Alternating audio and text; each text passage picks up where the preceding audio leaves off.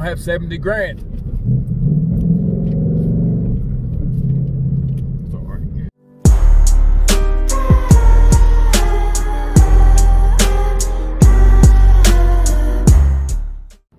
What's going on, guys? Welcome back to Car Intent. I'm your host with the most, Paul Patrick. Follow me right here on Instagram if you dare. So the RS is gone. As much as it pains me to say it, it's out of here. It has been replaced by something quite special in my world. More horsepower than a DB9. More horsepower than a BMW M4 and lighter. Perfect old school driver's car setup, which is what was lacking in the RS. Just not a big straight line guy. I'm not a big all-wheel drive guy. Can you guess what it is? Well, let's have a look. Enough waiting. Here is my new car.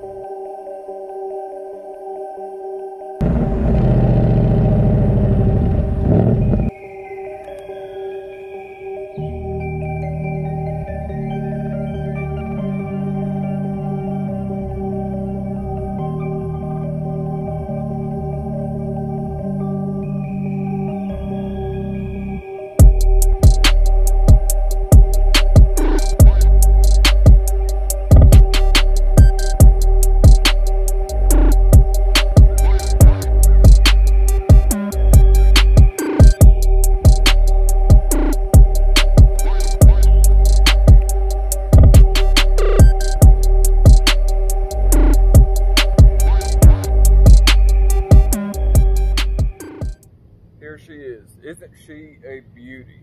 2020 Mustang GT Stripper Performance Pack. This is a very odd choice for me because there's millions of Mustangs. I mean, I've never been a huge Mustang guy, but what the Focus was lacking, this has in buckets. Rear wheel drive, old school manual, V8 up front, FR layout. This is so much car for the money. Let's take a look at it. Guys, if you haven't already, subscribe, hit the bells for notifications, and let's get into it. It's not about talking. This car is about driving.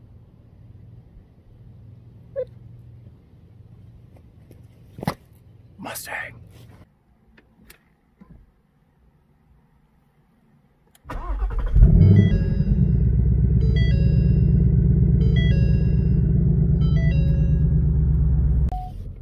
Alright, so just in case you're from Mars, this is a 2020 Mustang GT.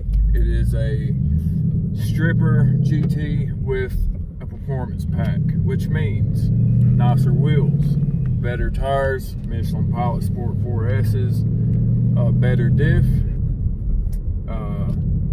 2 nostrils at the front, track apps, and it does have the performance exhaust on it, which is a $900 option, but it sounds boss. Listen to this.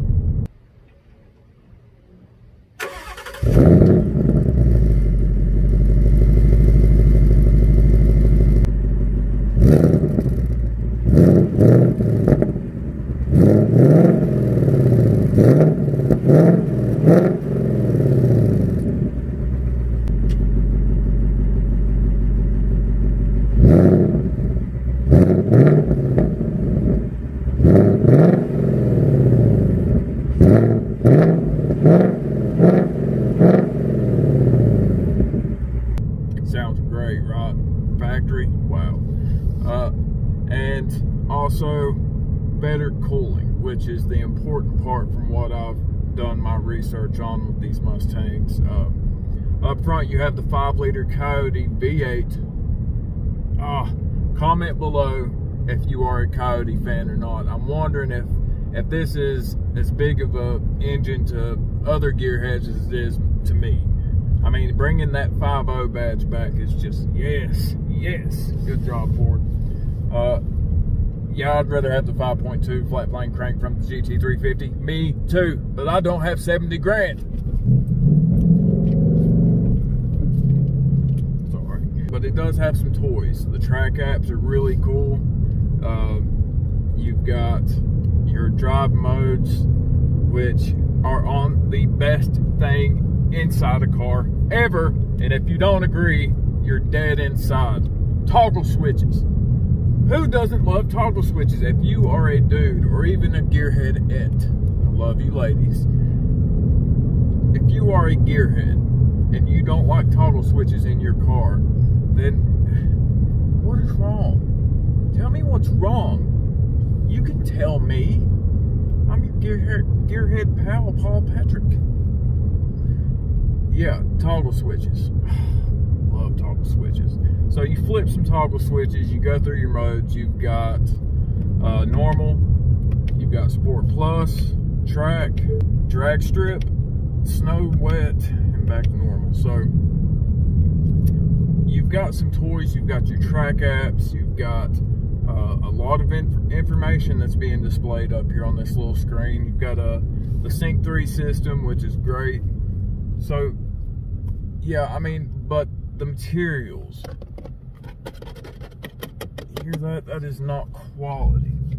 The Focus definitely had a lot better interior. The seats are just, you know, cloth seats, nothing special, no Recaros, but that's the best thing about a Mustang, is that you can change them and mod them to suit your need. I already have a mod sitting in the back, which will be the next video. But yeah, so you get in, you wrap it around you, but you hit the little start button that lights up green when you press in the clutch. You're like, oh, and then you press it and it rumbles, and then you see the cow just sit to the side a little bit when that 5.0 starts up.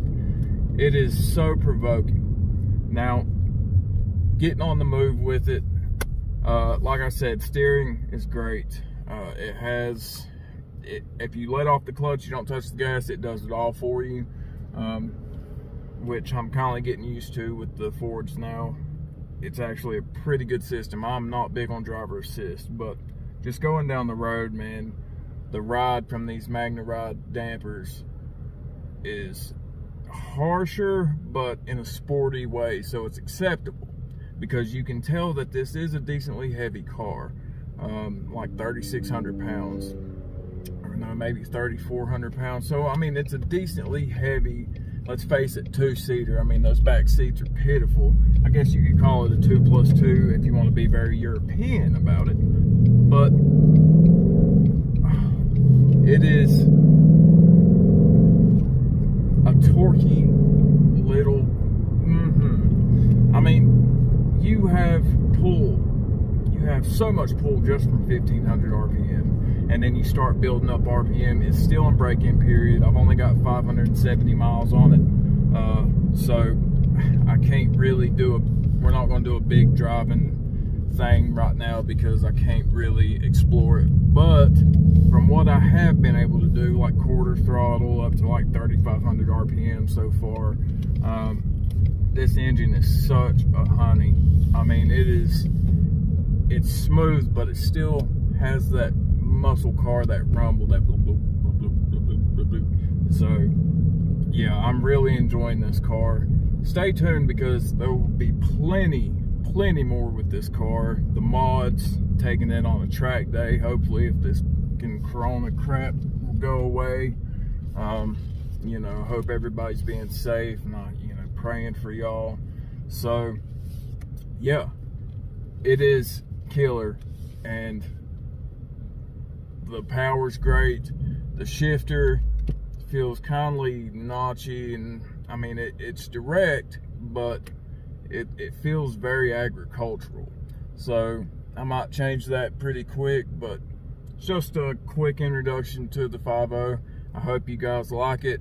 Tell me what you think. Should I have traded the RS? I mean, for something that you'll see 50 of every day, that's not really like me. But it suits me better because I like a car that is driver focused. The RS was just too sanitized, all-wheel drive and all that. This will move around. This challenges you. even in everyday driving. So hope you guys like it. Let me know in the comments. Make sure you subscribe, follow me on Instagram, bling, and I will see you guys later. Digital fist bump. 6 feet, 6 feet.